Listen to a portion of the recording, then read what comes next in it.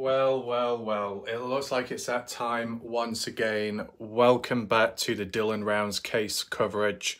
Welcome if you're currently here in the live premiere, I appreciate that.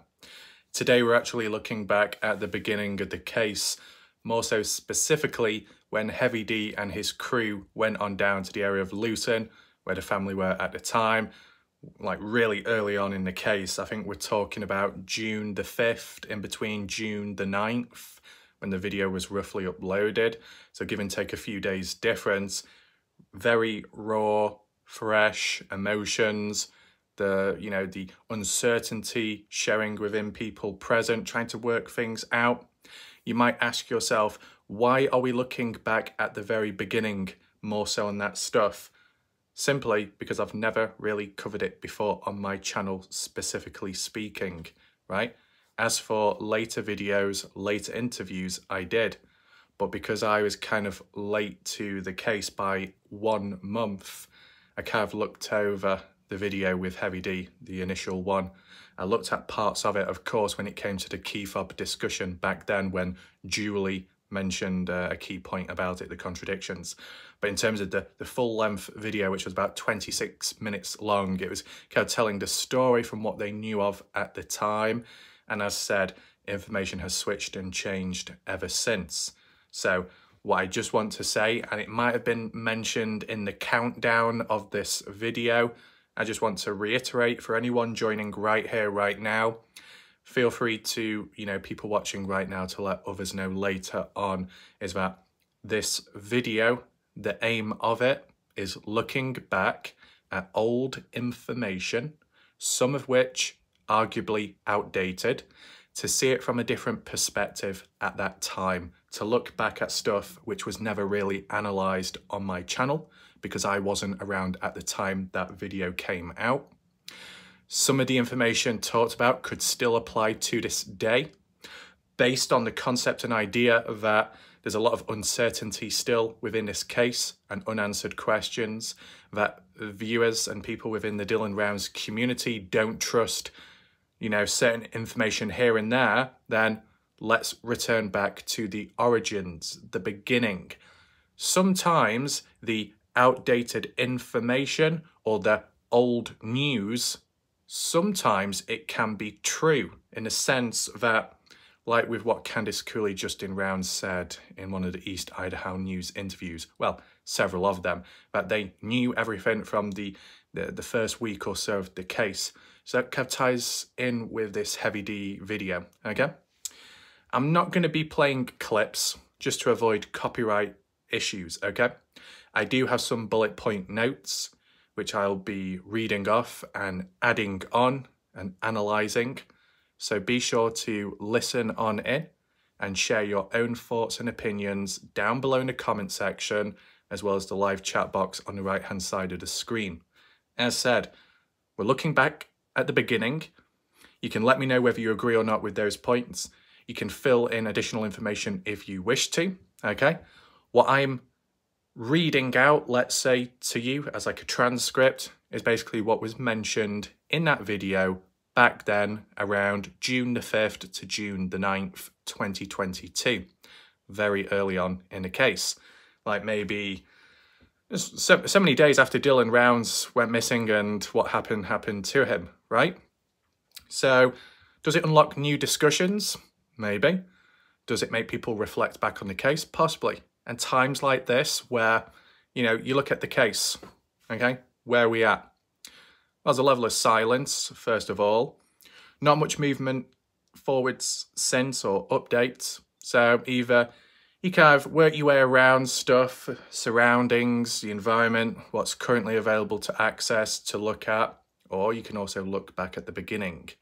And I know viewers here and there have always wanted that and always found it to be helpful. So that's what we can do today. And another reason to why I'm doing it is because it kind of answers some of my questions from the past which were never answered, and or there was no providence to it, where things have been talked about, handled, and you say, oh yeah, what was such and such? Where did that come from? When did that happen? And people are like, oh, I can't remember. So maybe some of this will answer maybe some of your questions as well, okay? As said, and I just want to reiterate once again, because I know people join at different times of this video, we're looking back at old information, some of which could still be true to this day, and open up eyes and opinions to the possibilities out there. When there's still a lot of questioning in the case, there's no harm in looking back. Hopefully, as many people understand that as possible. The information, what I listened to within the video and how it was worded more so, was very interesting, hence why I am doing this video now and done properly, okay, with the same format as what I've done in the past, okay? What we can also do is look back at the comments of last night's video. If you didn't catch up on that, feel free to watch it maybe later or tomorrow. It was quite a deep video talking about the gun and key fob situation, the for and against arguments, the initial original story, and then the alternative stories which emerged over time.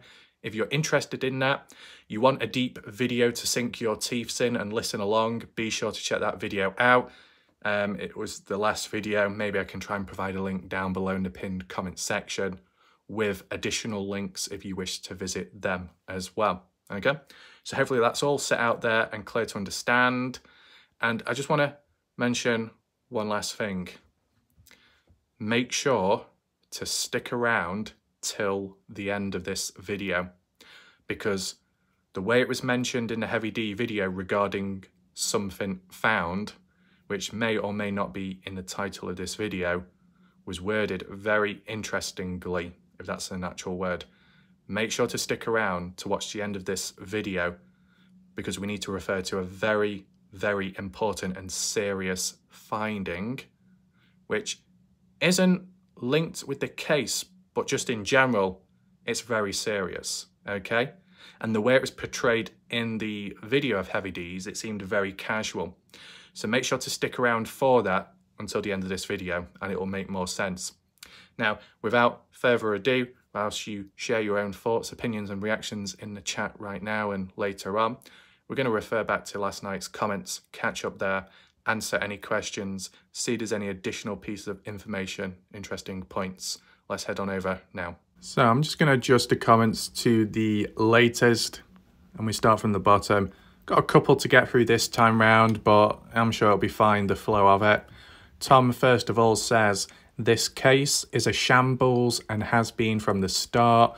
Which do you believe more or maybe less, Candice Cooley or Box Elder? Several times we were told one thing and then a few weeks later it changes. It all has the look of a broken investigation. So in terms of the case, we could do a poll right now, providing I can actually do it this time without being interrupted by any moths, flies or insects. The poll can be, do you agree that the Dylan Rounds case was a shambles from the get-go, from the beginning, or did it only become a shambles later on? Feel free to vote right now. Now, Tom's next point made, which do you believe more or maybe less, Candice Cooley or Box Elder? Well, normally you would listen and believe more in Box Elder, you know, the officials, the authority, the LE, the ones who are appointed to the investigation because they are hands-on, they have the access to this and that, they have the whatever information at their disposal, what they collect, and then release it to whoever at a later point, such as the family. And then maybe the family releases it to the public. Kind of follows like a food chain hierarchical structure like that. And maybe 8 to 9 times out of 10 in cases you probably would trust and listen to the information provided by the police rather than the family, because the police will know more. But when you think about the Dylan Rounds case and the way it's been handled and the way the LE have treated the case at times, not always taking it seriously, not being proactive enough, delaying things, maybe the odd excuse, you know, maybe the odd bit of lack of professionalism, transparency, etc. It doesn't look good on them. So when it comes to a time where you've got to trust and listen to them after hearing of what they've done or the lack of what they've done, maybe it does make it harder to believe in them. When it comes to Candice Cooley, yes, mistakes have been made, or the, accuracy lacking. That doesn't help either. So then maybe you would then look to Justin Rounds, because although he doesn't talk much, he hasn't made as many mistakes or inaccuracies. So maybe you would listen to him mainly. I'd understand that at the end of the day, okay? But let me know your thoughts down below. You can argue, yeah, broken investigation. June saying true. And then there is what the parents say on News Nation to Nate. Right, so what, like all the additional details of what the LE did. Skeptical saying she agrees. That's why Dylan Rounds deserves people like you to continue questioning and analysing to keep the case alive, even if sadly it's never officially solved. You know, whether it be keeping the case alive or solving it, both are obviously helpful. One can complement the other, no matter what role you are in. You contribute in some way or another, it will be acknowledged by someone out there and could possibly be helpful, right? The only two sets of individuals that can be a problem at time are the ones that contribute but in a disruptive way on purpose. That does no good. And then the ones that contribute just simply by whining and complaining but not directly contributing to the case. Those are the two sets of people that are the cancer within the community, okay? Besides all the other petty stuff, put that aside. Now we move on. We've got a person called Linda, but the other Linda, saying, I told you it was in the bathroom, on and under his pants. Okay. But the video at the time, last night, was looking at it from all angles, how it unfolded, how the original story was told, etc. Okay, that's all it was. But it's good of you to add in extra details. I know some people did that last night in the chat, so that's fine. We got Cleo here saying, a very interesting video, Warlike Raph. You definitely have the skills. I appreciate that. One thing I must add in, you know, those emojis that have been used, Cleo, the colourful ones on the left and right hand side with a skull in the middle with the glowing eyes, that is perfection. It really does fit well with both. Yeah, it's very, very good, the pattern on it. I created it though. Sounds a bit silly that me complimenting myself anyway. Scrap that. Indiana here says, pleading guilty to murder may go a long way to a shorter sentence. Saying where body is can also help. So why is Brenner doing neither? You know, the other thing was to add on with that from a different perspective and angle. The way some people last night were saying how Brenner could have been set up, how Brenner's shirt or a shirt with some form of blood on it from someone, possibly, likely Dylan. Let's just say that. And DNA in general of Dylan being on that shirt. But people last night were saying how that shirt could have been planted on Brenner or planted in the trailer to get him in trouble. If that really was the case, are you telling me that those people also decided to walk up to Brenner, get a bloody paintbrush out and decorate him up the arms, the sleeves and the hands in red paint, also known as blood, and then leave it like that, and Brenner would just stand there thinking, ooh, yeah, I love being painted. I'm like a wall. Paint me further, please. You've not completed the job.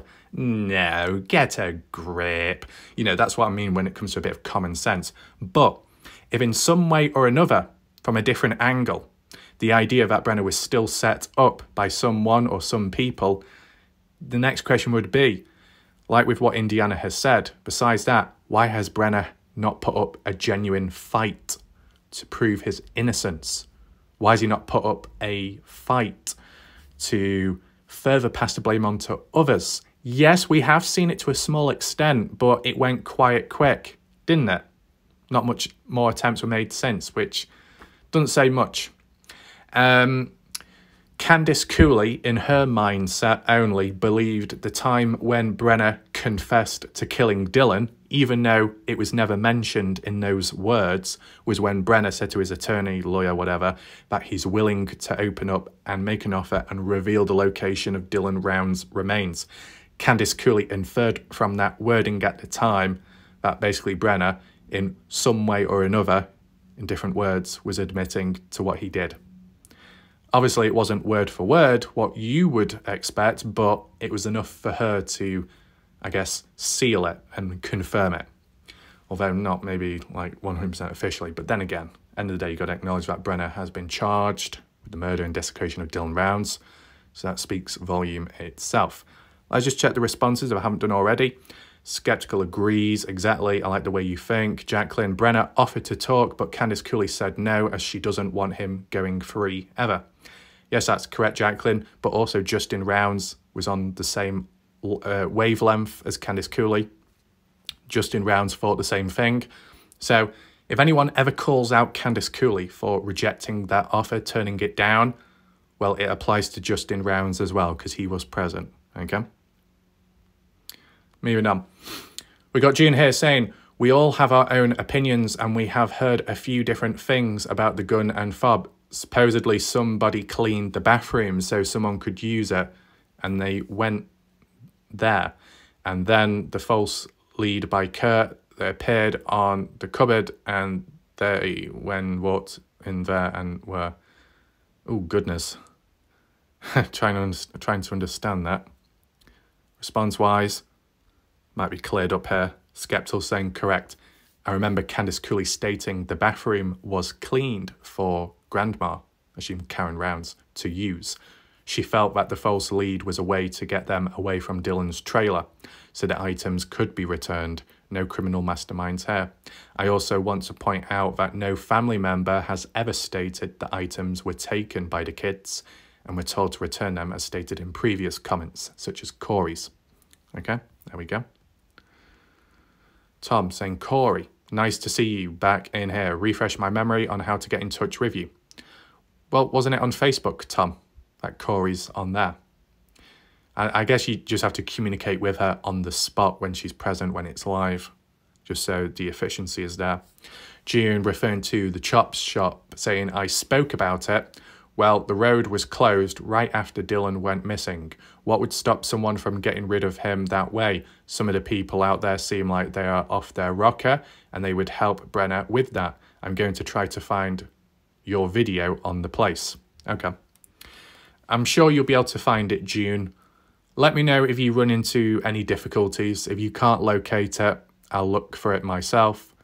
And if that falls through, then I'll just simply provide the coordinates to you from Google Earth. And then all you have to do is go on Google Earth, copy and paste the coordinates, go to that spot and let me know if that's the one you're referring to. Okay. We got Beatrice here saying, I think Brenner was intoxicated when the phone recorded him, and that's why he wasn't in the right mind to destroy the shirt. I guess, fair point. Sometimes you forget what you've done during the times of being drunk, and you wake up the next day or whatever, and you think, whoa, it's been a bit of a blur. Never know. But what are the responses? We got Badger Life saying, sure, at 7:30 a.m, yep. Alcoholics have a drinking problem. They don't care what time of the day or night or the hours of the morning. I guess the interesting thing is the timestamp there by Badger Life saying 7:30 a.m. I was like, what's that got to do with? Maybe it links in with the timestamp of what's going to be mentioned in today's video. Just stick around for that. Cleo saying, Warlight Ref has this comfortable, upbeat, really focused way about him. Appreciate Warlight Ref letting us join in on his thoughts. Truly exciting. Thank you. You're welcome, Cleo. Badger Life saying, Warlight Ref, you try very hard to get people to understand, but most people are not open-minded, and others get their information from questionable YouTubers after the money. Not all about finding the missing. Thank you for another great video. So I appreciate that, Badger. Good of you. It's good that you're on the same wavelength. You understand like how the videos are done and why at times certain responses are needed. I mean, personally, it'll probably happen by itself, but if you ever had to run an experiment with a case, you were trying to cover it, you made some progress, and then with all the doubters and, you know, people complaining, if you just simply lay it be and just, you know, don't do anything about it, I guess it would be interesting to see what would happen from then. If you didn't try pushing back, you didn't do anything, what happens? Do they take over? Well, maybe time will tell somewhere. Anyway, Skeptical adding on in saying, isn't this like an unsolved true crime club, like a book club where people read a book and come together to discuss it?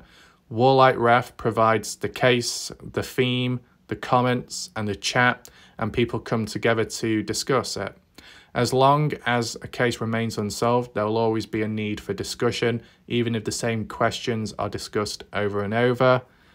Exactly, that's good. That was mentioned there by Skeptical. You know, some will see it as going over and over, same old questions and information as being unhelpful or pointless, annoying. Well, tough shit, you know. When a case comes to a bit of a standstill, still remains open, you know, you just work with what you've got and, you know, you use your current thoughts at that time. So, yeah, at the end of the day, even just talking about the case and supposedly not getting anywhere, you're still talking about it. So it's always kind of active, the discussion, the group, the chat, whatever you call it. Just like when it comes to Reddit subgroups, subreddits, the community is still classified as open and active. People are talking. And if it remains active, it might be in sight of the general public, outsiders that may eventually come on in and share their own thoughts. What I would say is, if the Dylan Rounds case remains unsolved, and I'm like saying for like years, let's just say, if that did happen, obviously you don't want it to be that way, but if it was, will you get the rise of new people coming on in? Possibly. To be honest, I'll make a bit of a very brief prediction. I sense that on the conditions that the case remained open and unsolved, that down the line you might get waves of people coming on in. Sure, you might get the big YouTube channels which tell the same old regurgitated story, just like Kenny Veach, and sure, they may fail to do their research on the case and not acknowledge my videos, even though I am the biggest influence out there based on the fact and the number of videos produced on the case, just in that own department again. So technically, my coverage on the case would stick out just because of the sheer number and mass videos I've made. So if you did get waves of people getting interested in the Dylan Rounds case from TikTok or elsewhere, maybe in years' time they may come here and share their own thoughts. Yeah, it could be way on in the future, but the videos are always there on my channel to watch, to look back on. So it could be a positive down the line, right? I mean, you look at it with Kenny Veach, it's the same there. So maybe it could apply to Dylan at a later point. We'll just see how things go, of course. We got Angelina saying, why would the LE report their return in an accidental public report? Why was the family not supposed to talk about the gun and key fob? Which one do we answer first? Why would the LE report that the fob was returned accidentally in a public report? Well, to break things down, at the time, I don't know the exact date, but it was in 2022 and it was fairly early on in the case, the LE accidentally released key evidence information about a key fob being returned back. You know, besides Candice Cooley saying, oh, the key fob was returned back, the LE stated it themselves officially, but it was done accidentally.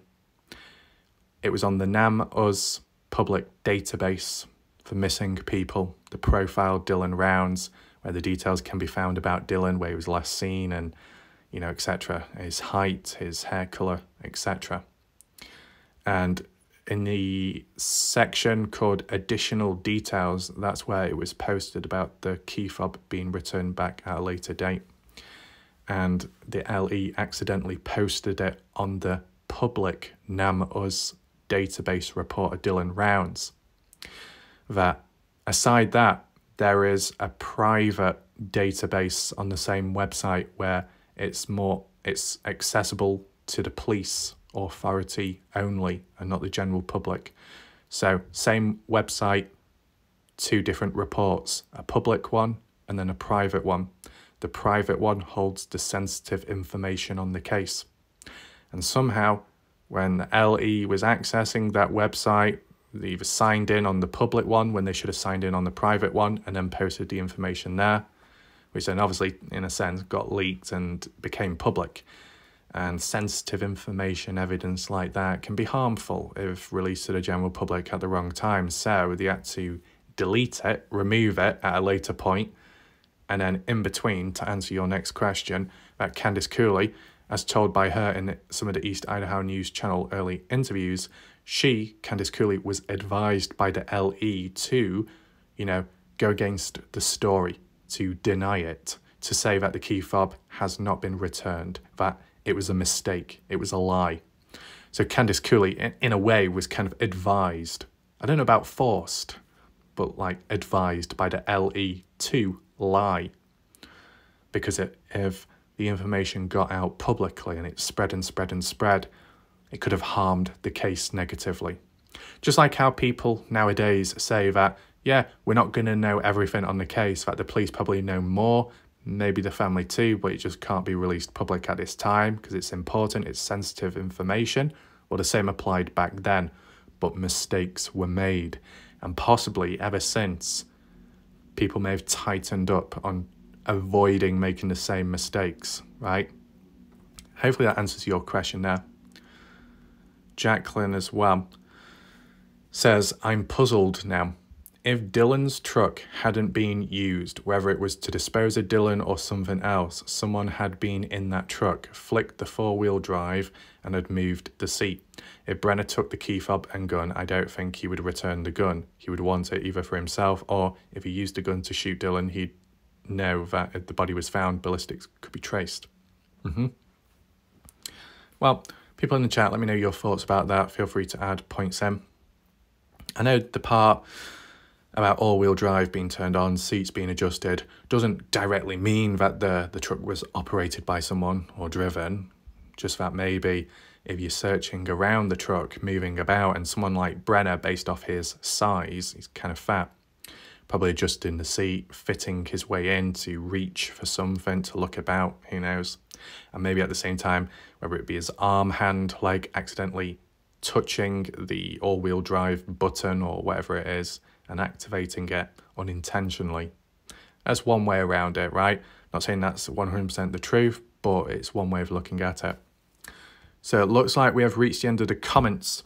So now, it's now time to move on to the main part of this video. So yeah, welcome to everyone that is watching right here, right now, and those in the background. And if anyone has just suddenly joined along or new to the case, what we're looking at now is looking back at the beginning of the Dylan Rounds case, really the first week of where it all unfolded, around a time of when Heavy D and part of his crew went on down to the area to figure out what was going on, to do a flyby of the area, survey the area to see if they could find Dylan or any soil disturbance, and also chat with Candice Cooley, Justin Rounds, as well as Candice Cooley's husband, okay?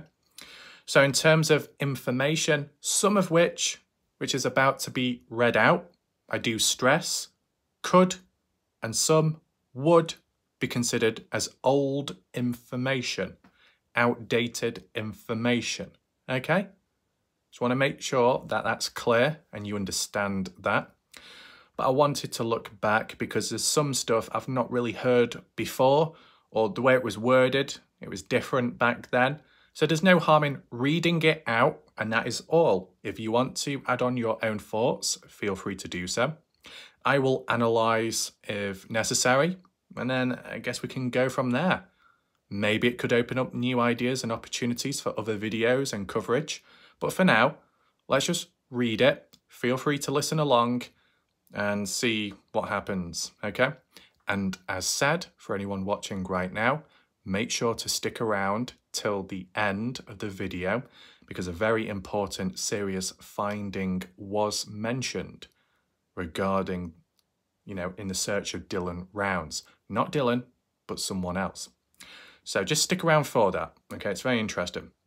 So the first detail mentioned, and this was from Heavy D himself, saying how it was worded then that Dylan Rounds went missing on the 29th. The 29th of May, 2022. that would be a Sunday.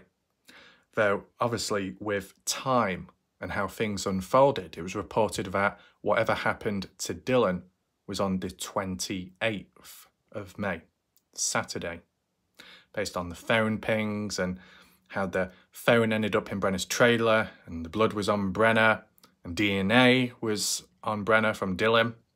So it kind of told the story and settled it there.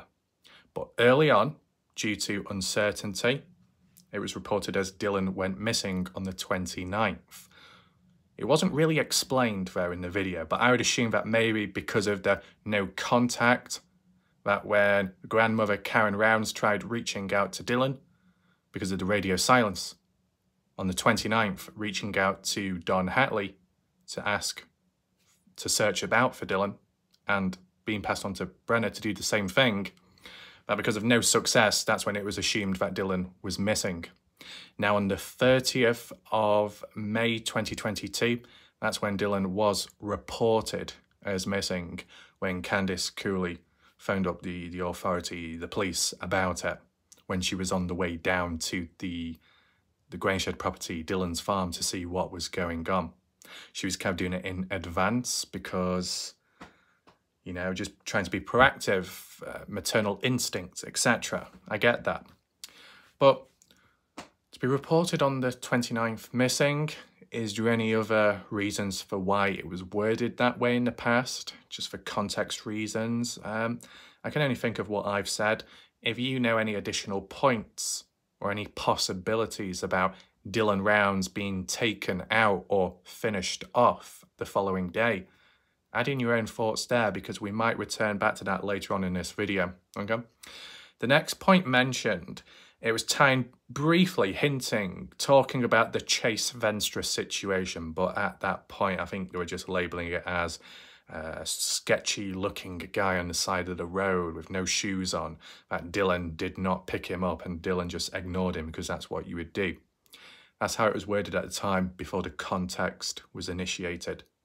Upon further development within the case, it was said, after Candice Cooley hearing from it as well, that Dylan, on the 25th of May 2022, did come across Chase Venstre. I don't think Dylan was aware of who he was at the time, even though Chase Venstre's son did the odd bit of work for Dylan in the past, but you're not going to know everything, right? But Dylan did pick up Chase and supposedly take him to Montello, how it has been worded. Basically gave him a ride. Didn't tell Candice Cooley at the time, lied to her because he didn't want to get in trouble. He didn't want to hear a mouthful from Candice Cooley because she wouldn't approve of it. But down the line, later on in the case, it did come out. So technically, kind of old information there, but updating it on the spot as we speak. But regarding the 29th, the date, 29th of May 2022, Sunday, that date popping up again, besides Dylan at the time reported, or not reported, considered as missing on the 29th.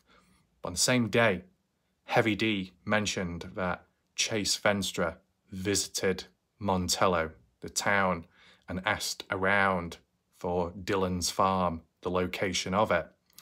And then in the same day, got a ride from somebody to the farm. It's very interesting that. I've heard it fragmented over time. I visualize it as quite an important, or maybe not important, more so quite an interesting event, providing it did happen. I've not really heard too much about it beforehand, okay? Some of you may have already heard about it. If you want to debunk it, feel free to do so in the chat right now. As said, in a fragmented way, I have heard about it in the past. Something to do with Chase Venstre wanting directions to Dylan's farm to personally thank him for what was done. And I think the last time I brought that up, that brief mention there, wasn't that long ago, maybe a month or two ago, when we're looking at Corey's comments about Chase Venstre and Robert Aviles going up to Snowville Flying Jays on the 27th and the 28th of May, round about them. and I added it in saying, oh, could it tie in with that thing about Chase wanting to find Dylan's farm to thank him, but it could have also been a way of getting at Dylan and taking advantage, opportunistic behaviour, etc. Just a theory, just a suggestion that was, but I just wanted to refer back to when I last mentioned it. Though, for more context, at least when it was mentioned early on in the case, that supposedly Chase Venstre went down to Montello on the 29th. That on the 25th of May, when Dylan picked him up a few days beforehand, taken to Montello, and then I guess went on elsewhere. Days passed, 29th, Chase Venstre visiting Montello. Why? Asking about Dylan all of a sudden. Asking about Dylan, where is his farm? Where is the location to it? If that did happen, a day after Dylan was killed. That's interesting. Obviously, if that's the date it truly happened on, then you couldn't tie that motive with Chase and what he wanted to do with taking out Dylan. Because if that really was the case, then it should have happened the day before, on the 28th, when Dylan was murdered, from how it seems to play out, not the day after. If this was all true, and it was the day after Chase Venstre wanted to visit the farm because he didn't know the location of it, that would imply that he's never been there beforehand. And if he was not there beforehand, then he couldn't have been on site. And if he wasn't on site, then it means he's probably innocent. Just based off that format, if that is how it plays out, if that's the truth there. I said, if anyone wants to counter it, debunk it, feel free to do so. But the bit about Chase supposedly getting a ride down to the farm, okay, well, what happened after that? Nothing was mentioned by Heavy D, so it's kind of, oh, well, that's not useful, is it? But if that was all the case, that Chase did get a ride down, who did he get a ride from? Kurt Wadsworth? Maybe not. Probably not. Robert Aviles? High possibility. Somewhere or another, high possibility. I think after that point within the video of Heavy D, then he started shifting gears and saying how, but as time's gone on, the story has adapted and changed. So he wasn't directly saying that what was just mentioned at the start of the video was pure BS. He was just saying in general that things have changed as we've learned more and the family has learned more. So it's a vague way of saying it, right? Just take that into mind. Now, next key point mentioned, and this is like what Heavy D had to say about the area and the people, okay? And just take it into mind, okay, what I'm about to say. Based off, you know, the concept that Dylan Rounds moved down there, the family, for most part of it, allowed it. Candice Cooley was very casual about it. Justin was a little bit wary, just like how he said in the documentary, how he didn't feel too good about the area, that it kind of was bad, and maybe the people as well. Take that all into mind from what we've heard with time. Heavy D described Lucin in the early days as a place filled with either ranchers or meth heads. That's it. Doesn't sound too good, does it? That Lucin, a ghost town with a very low population, filled with ranchers and meth heads.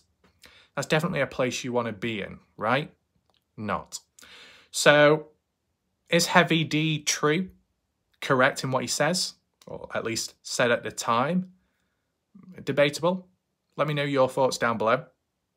It depends how the story has been told about Lucin, right? I think, in general, Lucin has been described as a quiet ghost town, and that was about it. A few people have added on saying there was the odd bad individual like Brenna and Don, and then it was left like that, like they were the only two people there who were bad. But the way Heavy D worded it at the time was it was filled with all kinds of people, mainly ranchers and meth heads. As well, he then added on in quotes saying, the place full of sketchy people. Is it exaggerative language saying it's filled and it's full of these type of people when we have looked at video footage, the flyby, aerial footage, etc., people going on down there, it's been very quiet. So you're getting different sides to the story just about the location itself, even before you sink your teeth into the Dylan Rounds case. Maybe opinions have changed since, but, you know, if we had to do a poll right now, would you agree that Lucin is filled with ranchers, farm workers, and meth heads? Would you agree with that? Let me know in the poll right now. That aside, next thing that was mentioned in the video was that when the LE showed up, the squatters would show up as well. And they said that was kind of weird how, yes, it can be quiet, it can be vast and open, this desert, but whenever, in the early days, whenever the police, the sheriffs came on down, then suddenly a horde of squatters from afar would all gather around and almost like listen in, like little spies. That's roughly how it was worded by Heavy D. I've never heard that before, I'll be honest with you, okay? The way it was described with Brenner, well, Brenner was on site at the Grangeshed property, but he kept to himself. Described as a grumpy old man, that he would talk a little, but didn't really reveal much insight in the case. Quite cool, calm, collective, and when like the helicopter flyby over with Heavy D, that he stayed in the trailer, kind of like hiding in a sense. Okay. But the way it was worded, how Ellie shows up, squatters would appear out of nowhere. Is that out of interest? Or is it because they were listening in at the time? Because Heavy D added on, in quotes, saying like a network of people. A network of squatters who may be involved in the case or know of someone who is directly involved in the case and are just listening in to see how the story and investigation goes. You know, we have talked about in the past possibilities that maybe besides Brenner, there's somebody else involved, or it could be on a bigger scale that there's a fall guy that takes the fall, takes the rap, and the others above in higher position and power benefit in some way and are, you know, free walking men or women, right? So do you think that's kind of an interesting point? Let me know your thoughts down below about a network of people and the supposed fact that squatters always showing up whenever the police came on down. I wonder how many of those squatters did show up truly, and who was it really referring to? Aviles, even, well, I don't know if he was a squatter or not, but it depends what the labelling is like. Ty Corbin, Aviles, Venstra, any of those names ring a bell showing up at the time, or was it just completely other random people? It's just because I'm just trying to understand it, because at the end of the day, the way it was worded early on in that video, right, is that Lucin is full of people. Maybe more bad than good, but it was full of people and squatters. Yeah, I kept hearing it's been a ghost town, it's been a ghost town. And even in recent mid-range times, these people appearing, these events happening, oh, that person was here, this person was there, you had campers out and about, you had hikers on that day, you had Walt and Michelle on the 28th, on the 27th into the early mornings of the 28th, you had the campers down at Little Pigeon Mountains, Walt and Michelle being at Sun Tunnels, the Jubilee truck exiting on the 28th from the Grangeshed property after 3 p.m. Like, a lot going on in such a ghost town area. Are you sure it's a ghost town? Or do they refer to it as a ghost town based on the true population of recorded, noted people? And that the squatters, because of the way they're living, it goes unrecorded. So they're not classified as a statistic or number. But if you did a report and included them into the mix, then maybe the population would be greater. Is that the case? I don't know. It just seems like two different sides to the story when portraying the area of Lucin, right? The next point mentioned was by Heavy D saying that initially, that them going out there at the time, besides looking, doing the flyby, their goal was to locate a backhoe. A backhoe that could have been used in the disposure of Dylan Rounds. The reason why that's very interesting, besides obviously talking about it on my channel, and of course the general public, the community, really focusing in on it, whichever backhoe it might be, as you know. But Candice Cooley, Justin Rounds have never really talked about it much, have they? at least from my memory, at least from what I've seen, they've never really talked about the backhoe or a backhoe. The only time it was mentioned was in this video. Correct me if I'm wrong, it might have just been the stuff I was watching, but it's just maybe to negotiate. It's just not been talked about as much as other areas and topics by the likes of Candice Cooley, Justin Rounds, and it makes you wonder, well, why? Why hasn't the backhoe been talked about more by the family, by the police? Why not? Is it because it's very important and something was found down the line, or it's just completely irrelevant? I wonder which way it falls there. But we do have some additional points which I'll just pop up, just prop them up here. So yeah, talk about the backhoe. Next point mentioned, it was more told by Candice Cooley and the husband of hers, was that the camper and truck were locked of Dylan's at Dylan's place. Now, of course, we've heard about it, the truck, over and over again. But the camper, it was one of the questions what I had over time. Was the camper door locked? Yes or no? The fact that it was mentioned in this video of Heavy D's by Candice Cooley and the husband, early on in the case, that they confirmed that the camper door to Dylan's trailer was locked alongside the truck, well, that would probably imply and reinforce that someone was there present at the time on the 28th, tying in line with that phone ping we talked about of Dylan's at the farm post-death for about 30 minutes. Both accessing the truck, simply rummaging through, or actually using, locking it up after usage, but also the camper. Well, if the camper door was locked and normally Dylan wouldn't lock it, based on that theory, that concept, right, then likely whoever accessed the truck also accessed the camper. And yeah, that might have been talked about as well. Oh, big news. I'm just mentioning this because it kind of reinforces it, and that's all. It just adds into that the questioning of, let's say if it was Brenna at the farm besides the truck, why did Brenna go inside of the trailer then? Or whoever else you may think of, who and why did they go inside of the trailer? What were they searching for? Something to dispose of Dylan, or something to take away as a souvenir, or of some gain value to them? A firearm? Is what I'm saying. It wasn't answered, I don't believe, last night. Can anyone answer? Was, besides if Dylan Round's key fob or gun was taken away or not, besides that, can anyone confirm where Dylan Rounds would normally leave his firearm? Would he normally leave it in his pickup truck, or did he normally leave it in his camper trailer? Does anyone know? If it was normally left in the camper trailer, then it would explain why it was supposedly returned back in there, because that's where it came from, supposedly speaking. If we're basing it off that, I would understand. The key fob, where would the key fob normally be?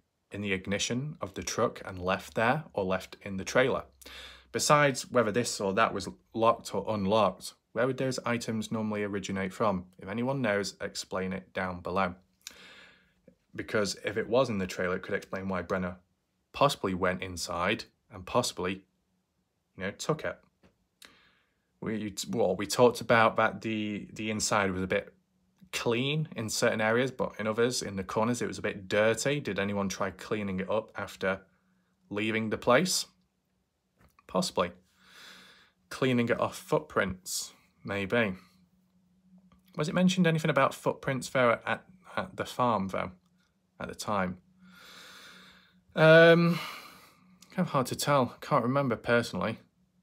I think Candice Cooley or Justin, more Candice, was throwing it out, saying how there was a lack of footprints within the area, which highlights that the likes of Don and Brenna weren't searching about because there's no prints, which doesn't quite make sense.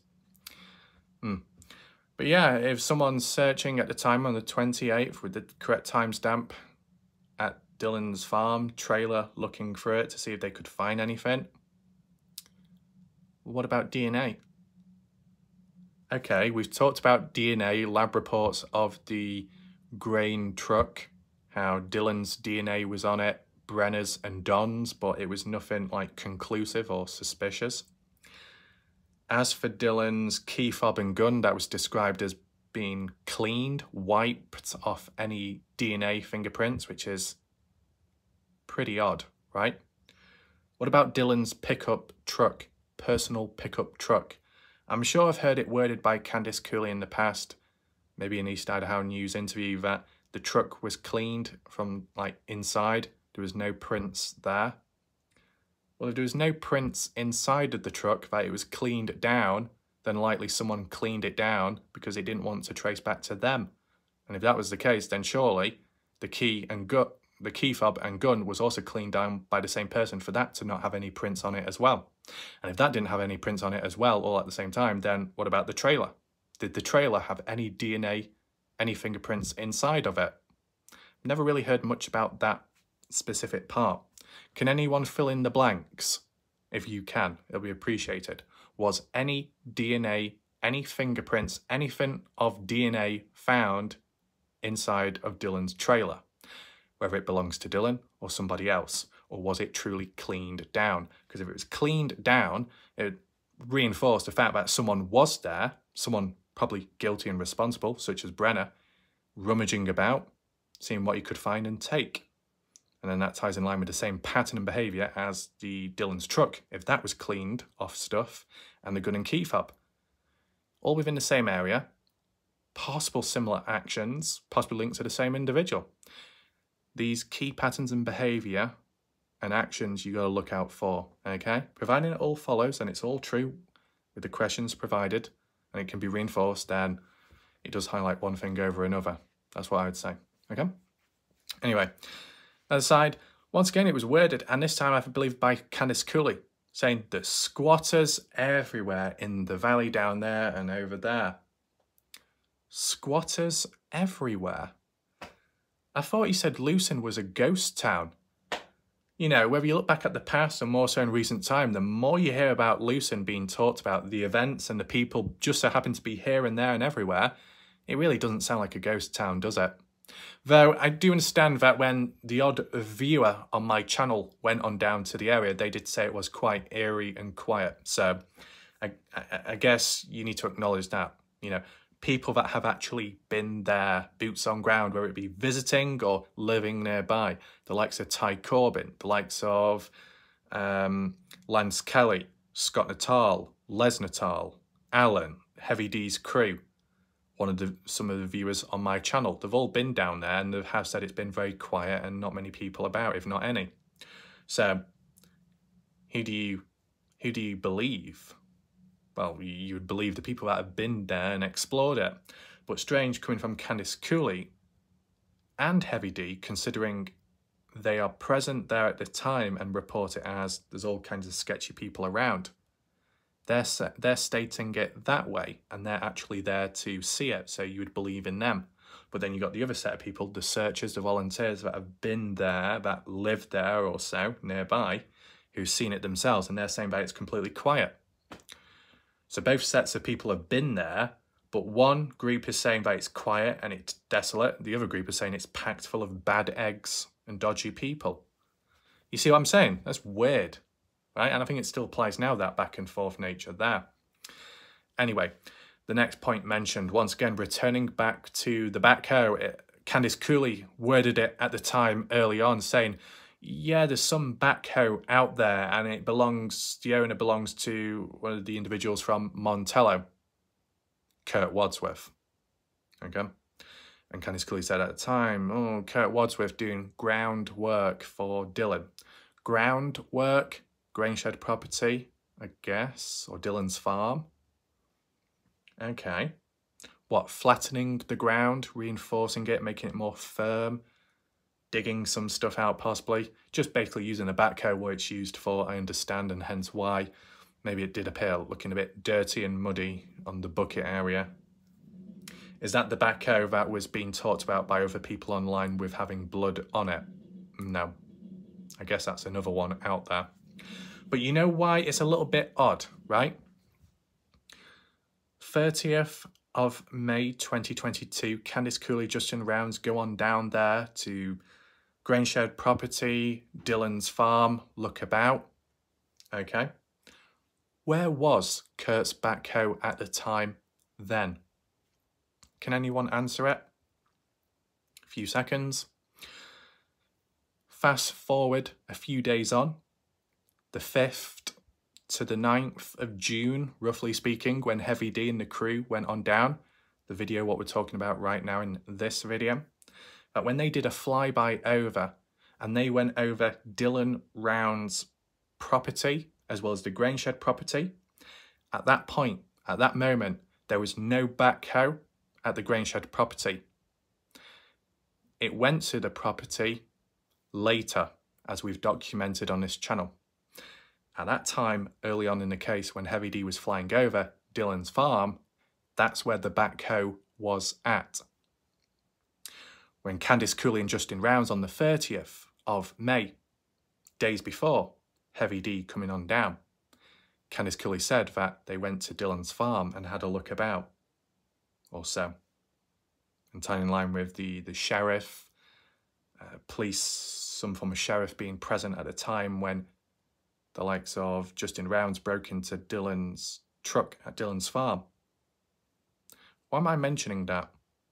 Well, family down there before Heavy D and his crew, at the farm where the backhoe was at, as recorded and seen in Heavy D's video later.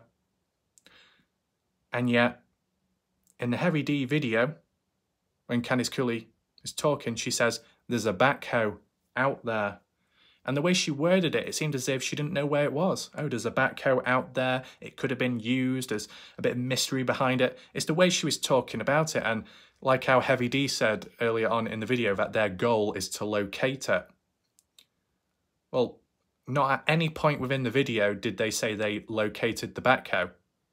If you're just basing it off that one video, that backhoe is still out there and is still a mystery to this day. Where is it at? Where's Kurt's backhoe? Well, technically, we know where it is at this moment in time, or at least the last known time we looked at it, it's at the Grainshed property. It was originally at Dylan Round's farm, and then it was moved on later. That was talked about in the Glorin Dellen True Crime channel on YouTube when she went down there, when Salty Pancakes was present. And the guy who was down there, I think people described it as that was the guy in the blue shirt, the big one with the beard, the bald guy. People were saying that that was Taylina's husband or something. I don't know, but something along that lines. Kurt Wadsworth was also present there at the time as well. And they were just basically saying how the backhoe, because of the owner of the Grainshed property at the time, ordered for the backhoe, Kurt's, to be brought down from Dylan's farm to the Grainshed property for some work or something. Was it directly to do with looking for Dylan, or was it just to do with actual work? I'm not quite sure. But that explains why the backhoe got from there to here. But early on in the case, when it was clearly visible at Dylan's farm, why was Candice Cooley saying it's out there somewhere like she didn't know where it was when she was clearly at the farm days before with Justin and they would have seen it? What's going on? Hopefully people understand that. I want people to, share your thoughts. Let me know what you think about that. Why is it worded like this and then worded like that afterwards? Why is it done in such a mysterious way?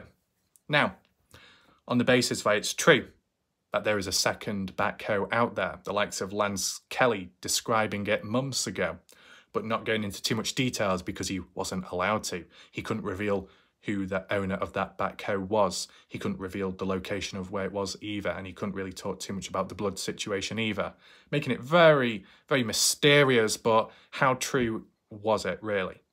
Well, people still seem to genuinely believe in it. Well, do the police know? Do the family know? Is that why it's not been talked about by them, because it's very serious?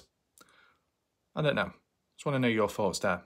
Ellen Berg said Kurt Wadsworth owns 2 backhoes. So when we refer back to this first video by Heavy D when talking to Candice Cooley, in Lucin, and they referred to that backhoe out there owned by a Montello local known as Kurt Wadsworth. But it was originally used for groundwork, but it could have been used, as hinted, suggested by Heavy D's crew, for the disposing of Dylan. Which backhoe are we actually referring to? The one at Dylan's farm that's now at the Grangeshed property? Or at the time, were they actually talking about recovering the other backhoe with the blood on it, unknown to them back then? And that's what Candice Cooley meant by, it's out there somewhere. Can anyone explain that? Because it's, to be fair, it's actually a mystery within itself. First of all, can anyone confirm whether the other backhoe has been found, located? Was it taken in, yes or no? Or is it still out there somewhere missing? The thing is, Lance Kelly, and I think it might have been in Montello, correct me if I'm wrong, Lance Kelly actually did a video of coming across an abandoned backhoe, which I analysed myself, if you remember. Might have been around winter time or so. The backhoe was stuck in the ground. Was it portrayed as the backhoe? No, it was more of a backhoe, just in general, left out there. Who did it belong to? Not quite sure. Lance Kelly said after recording it, he went back maybe a few days later or a week and it was no longer there. Kind of a coincidence, recording it, uploading it, and then it disappears afterwards. So were people secretly watching in? I wonder. So we've got all this talk about the backhoe. I think that's a mystery in itself. I think it's somewhat interesting. As said, there might be people out there that know more. Apologies, I'm getting distracted. I think there's a cat over there. Hold on.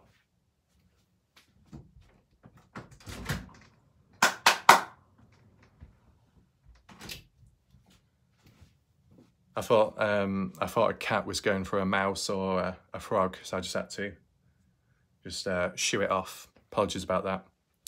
Anyway, where were we at? Well, that aside, whatever it was, let's just move on to the next point now, okay? So, mention about the 28th, and this is actually talking about the weather. To be fair, okay, if most of what's said in that video of Heavy D's coming across Candice Cooley just in rounds for the first time round, right? And it's all true and genuine. It was all mentioned all in one go. That certain aspects of this stuff which I'm rereading, relaying back onto you, was some of it was never really mentioned ever again in later videos or interviews. Do you know, like how some of the points are always referenced about Brenner, about Chase Venstra? But what about the other events, the other moments? Maybe they weren't seen as important, or they didn't need mentioning again because no one ever questioned it. But to be fair, I questioned it. I questioned it about the weather. I questioned it about the the situation with the backhoe, etc. And it was never really cleared up, or the providence wasn't really given either. So maybe it's useful looking back at this video because it mentions and answers some of my questions I had for some time. So that's all good. Anyway, this was mentioned by Candice Cooley though, the next point. Candice Cooley said, on the 28th of May 2022, around 5:30 to 6 a.m, it was raining. Fair rain, not too heavy. That's how she described it, okay? Enough to be like, oh, maybe you should get the grain truck in the grain shed, right? But not a lot of rainfall to ruin the seed whilst it was left out there, waiting until Dylan got to the grain truck to then get on with stuff. So that was 5:30 to about 6 a.m. There was a fair bit of rainfall within Lucin, which would have led to imprints, track marks being left behind if the ground was saturated enough, right? That timestamp kind of ties in line with what we've briefly looked at in the past about the 5:30 a.m. timestamp, and like with the campers out there in the early hours in the morning who were near Little Pigeon Mountain, camping, hiking, and overlooked Dylan's farm, and they themselves reported it was raining in the morning. So there's a bit of consistency there. Though Candice Cooley did say it was raining fair, but not extreme. Yet the campers described it as hellacious rain. So, you know, who's right, who's wrong there? Maybe people have different interpretations of rainfall. Some people will say, oh, that's extreme. Others will say, that's nothing. Check out this. Kind of like how Australians will say to UK people, you think that's a spider? No, huntsman spider. There you go. Have a look at that. You know, just like a little example there. I just wanted to mention that. It was kind of interesting to know. Candice Cooley also said that it was windy on the day. But later on in the day, it did ease off the rain and stuff, but the rain came back the following day. Would the wind have impacted anything? You know, maybe not, maybe not. Would it have caused much disruptance or removing any evidence? Probably not. But then Candice Cooley did say that following day, the 29th of May 2022, which would have been a Sunday, that it did rain hard. She said all throughout the day, but then she said in the afternoon. For the remainder of the afternoon, it rained hard on the 29th. Would that have done much? Well, it makes you think. Would it have played a role, a factor in how someone like Brenner or whoever else disposes Dylan Rounds at the time? Well, if it was done on the 28th, maybe it wouldn't have been a problem. But if it came to removing the body because of rainfall or stuff coming on in, would that have played a role, a factor in the direction of where one would go to dispose of somebody? You know what I'm saying? Sometimes, just like with the search for Dylan Rounds, when it came to winter time, it got very cold, it got very hard, and I'm talking about the ground there. It stopped, it prevented people from searching. When it came to rainfall in the early days with the police, they said cadaver dogs couldn't be used because their success rate drops to a 20% chance, so it wasn't worth doing. And I think that's how it was described, maybe in the Christine Passé Parker case at some point.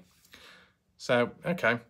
Let me know your thoughts regarding the weather. Do you agree with all that, or any misinformation there, switching or changing sense? Really, rainfall, ground being saturated is important in a case like this because if it can leave imprints, it can lead to a trail. But was it of a success here? Well, clearly not, because it's not led to Dylan being found yet, or any of the little leads in between. Next point mentioned by Candice Cooley was that possible that it was more Heavy D mentioning this point at the start, but Candice Cooley kind of agreed in one way or another. Heavy D throwing out the possibility that was Don Hatley with Brenner on the day Dylan took his grain truck to the grain shed. And Candice Cooley was like, yeah, maybe. Does anyone else agree? I don't know if it's too late to do a poll. If there's time, do a quick one. Do you think there's a possibility that Don Hatley was with Brenner on the day, the 28th, in the morning when Dylan was taking the grain truck to the grain shed? I'd probably say maybe not, because if you think about it, if it is early in the morning, Don could still be asleep or just in his trailer elsewhere. Brenner, same thing, hence why the phone, you didn't answer. So I think if it's early on in the day, they're probably not going to be getting up until later on. So I think they would have been in their own respected trailers where they reside out, or should say squat out, well, at least Brenner, how it's been worded, okay? Next thing. Right, so we're on to the next final point, which is probably one of the most important and most serious moments within that little investigation by Heavy D and his crew, okay? So welcome to anyone that has joined. It's probably advised that you do rewind back to listen into everything that's been talked about up to now, okay? As for those that have remained, that's all good. Hopefully everybody watching here and those in the background are listening in right now, because what's about to be re-mentioned, because I'm sure people have heard this before, but as for confirmation of whether it did or didn't happen, it can be confirmed. The fact that in the early days when Heavy D did his flyby over, they did find a body, but it wasn't Dylan Rounds. Now, I'll show you a picture and proof of that in terms of how it was worded and addressed in the video, okay? But at least at the time when I wasn't quite aware of it, and some people talked about it very loosely, like it was some kind of rumour. Oh yeah, there was supposedly a body found, but we can't really talk too much about it, or we don't know too much about it. And still to this day, it was still kind of quiet, and don't know if it really is true or not. Some people were saying that no body was found. It was nothing to do with that. Others were saying, well, it was, and that's why certain footage was edited out. My only question would be, was Heavy D's video uploaded as a live stream or a live premiere at the time, or was it a normal video? If it was edited out and people know that, then that would imply that those people watched it in its original form. So they would have seen what, the footage of the body being located, and then what? Heavy D took the video down, edited it out, and then re-uploaded it afterwards. Can anyone confirm that? How would people know if the video was edited or not? I know, like with the Shack lady, she would do a live stream, you would watch it, bad things was said, swear words, insults in the early days, as you know. Video supposedly taken down, but actually privatized because the Shack lady was editing bits out because it was inappropriate, and then it was uploaded public once again, with the exception of things missing, right? Is that what Heavy D did? Or was it just simply, it was recorded at the time, no one saw it, only them at that place at that time when it was live to them out there in real life. They found stuff, they had to cut it out afterwards and then uploaded it. But still, who would know whether it was edited or not, or what was missing? I guess it's probably just assuming that what was mentioned at the end of the video implies that because it wasn't mentioned in the video itself or shown, more so, then it was edited. Okay, maybe that's the case. See, introspection on the spot. But let's just head on over to a screenshot of the ending of the video, which basically proves and reinforces the fact that the investigation and search for Dylan Rounds in the early days did yield a finding of a deceased person, a body, but somebody else. Look, here we are. This is the screenshot of it. You know, you can see Heavy D in the background walking to the helicopter. His friend, what was he called, Dave or something? And then the other guy on the left, what was he called? I forgot, but, you know, it's the crew. Walking back to the helicopter, this is the end of the video, bit cinematic, and then suddenly that text pops up on the screen. And that text was not added by me. They added it themselves to confirm it, okay? If you want more proof, go on Heavy D's video and you'll find it at the end of his video. As you see on screen, it reads, during the investigation, a body was found. That was not Dylan's. Now, how do you interpret this? At the time when there was still hope and possibilities that Dylan was possibly still alive, let's just say, and you found a body at that moment, your heart probably would have sunk. Then upon recognition, somehow, some way, that it was not Dylan, well, a bit of relief in a sense. But the way it was worded here, during the investigation, a body was found, but it wasn't Dylan. To leave that at the end of this video like a cliffhanger, amongst this video, this investigation being about trying to find a missing person in which foul play could be involved, the fact that in this video Heavy D and his crew and Canis Cooley were talking about possible ground disturbance, possible burial sites where Dylan could have been buried that early on in the case, thinking like that. And then to come across a body and just to casually write it off at the end without much explanation, without much context. I don't know, it just sounds very casual, doesn't it? Oh, a body was found. Oh, in the search of finding another missing person. Well, that doesn't sound good, does it? You know? Now, if people aren't able to explain it here, if anyone has information regarding that dead person being found early on in the case in Lucin, if anyone has genuine information and they want to reach out, just let me know. Let me know, okay? You go on my channel page, there are links there for you to reach out to me, etc. Let me know, because I'm interested. If there is an article, a news report or anything, if we could talk about it, cover it, that would be great. It'd provide a bit more context. Why is it so important? I think it's quite important. You know, at a time, you're looking for a missing person, foul play or not, and then you just happen to come across another person in the area that's dead, but the area is described as a ghost town, but at the same time described as a place where bad people are. And you've got Dylan Rounds who's gone missing in the area. It doesn't quite bode well, does it? Bad people in the area, dead person found here, Dylan's still missing. At that time, you'd be thinking, God, what's going on here? This doesn't sound too good. Now, As said, I don't know the full context of this body being found. Were they killed? Was it natural causes? Was it succumbing to the environment, dehydration, bitten by a snake, whatnot, whatever? I mean, because they said it wasn't Dylan, then clearly the body was recognisable, identifiable, you know, not desecrated in that sense.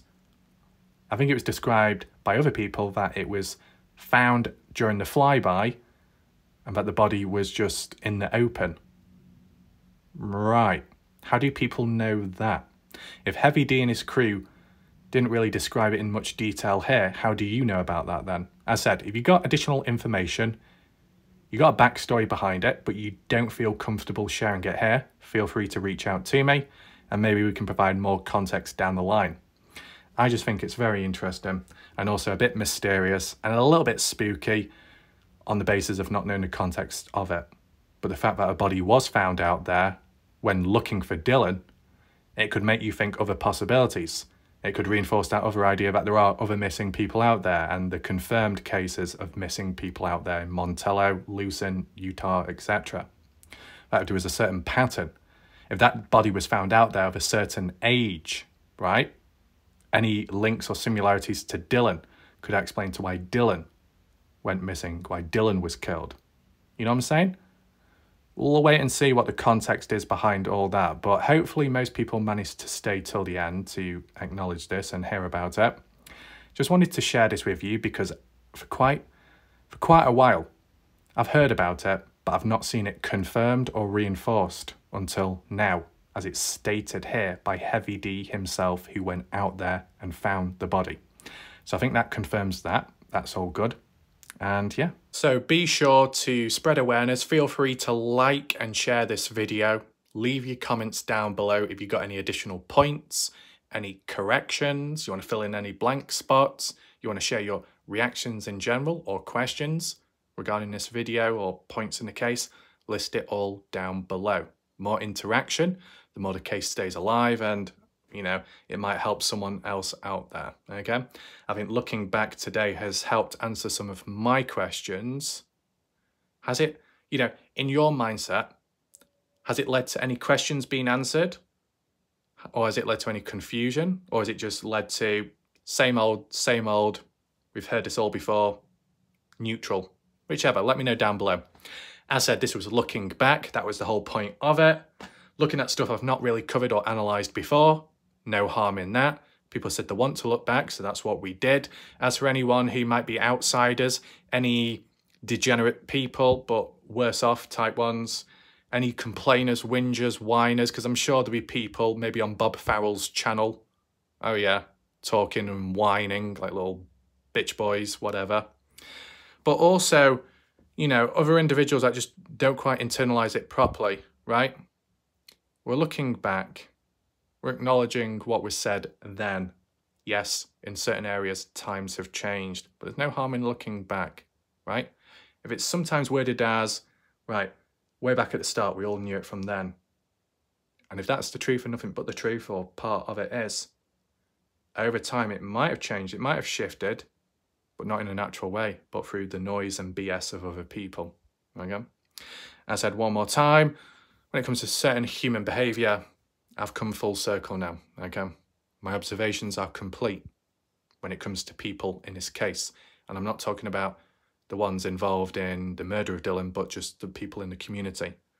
There's certain allegiances, there's certain groups, certain communities, the ones that have imploded, the ones that have formed, the ones that have reformed, the ones that have forged, the ones that have joined up, combined, and then broke down again. All the endless patterns that will follow through into the future with one another. The idea of if it doesn't happen to you, then it doesn't impact you, even though it impacts somebody else. You cover someone else, but you don't cover them. You might be all nicey to someone, but then you talk behind back elsewhere. You know, these are just like examples of what other people have faced, okay? But I've seen it full circle. I've seen it happen to a range of different people, took notes, made mental notes. I've experienced my end of it as well. And yeah, I've got a good idea now. Yes, there is a lot of cancer, and I'm aware of it, and I'm aware of people behave and how they change and how they turn, all kinds of behavioural traits there. Certain factors along the way have been necessary to highlight certain behaviour within some, but it's all been done naturally. Same process and methods as seen in the past, but if people weren't around in the past, then they just wouldn't know my style. It's unfortunate, but it is what it is. So, all in all, hopefully you enjoyed the video. Maybe you found it interesting. Let me know your thoughts. But for now, thanks for watching. See you next time. Goodbye and good night.